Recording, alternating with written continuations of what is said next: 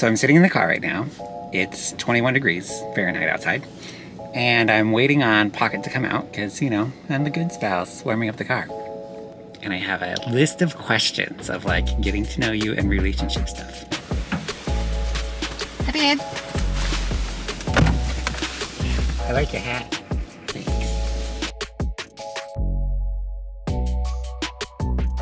Okay, first relationship question. Ready? What were your first impressions of me? Super sweet, super cute, very tall, very dedicated to queer nonprofit spaces. Passionate. That's sweet. Okay, that was the first question. We're gonna go to the coffee shop. We'll do some more. Oh lordy. Oh lordy. Here we go. It was a really fun morning. We went into Beware Coffee. Decided we would grab a couple beverages, hang out for a little bit. Everything was super tasty. Some amazing latte art and all of that. Pocket got a oat milk latte and I got a soy mocha.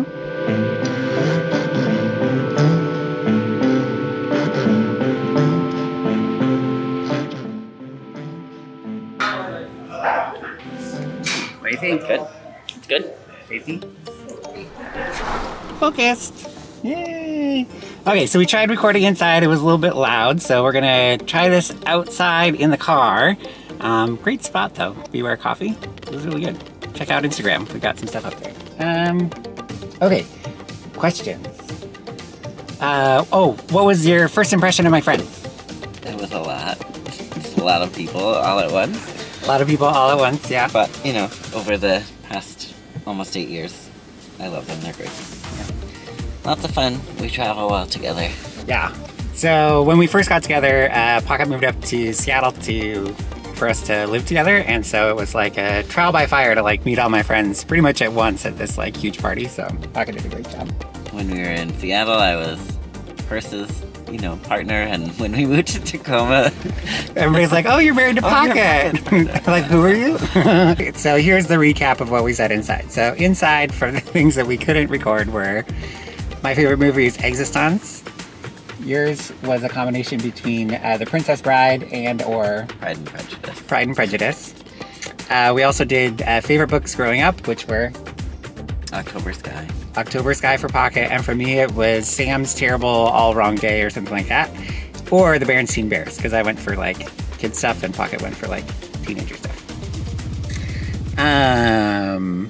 What's the best party you ever went to? The best party I ever went to. Like what style of party? A fundraising party, a birthday party, a fetish party. So there's quite a few. Sounds like there's too many to put out there. Mine was probably White Party Palm Springs somewhere in the early 2000s when it was RuPaul on stage and she was performing, and she told her backup dancers if they didn't get on stage that she wouldn't pay them. If they showed up late, she stopped her set, she kicked them off, told them she wasn't going to be paying them, and then continued her set.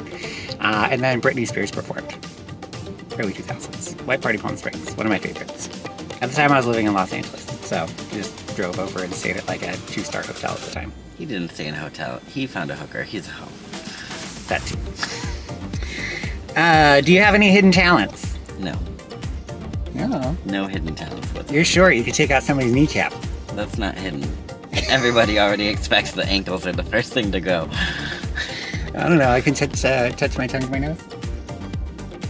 Not really a hidden talent, but Not really. There you go. Sure, why not? That's it. So we're gonna go probably grab some breakfast somewhere. Thanks for hanging out with us. As always, Pocket, Perses, find us on Instagram, YouTube, all that stuff. We love you. Have a great day.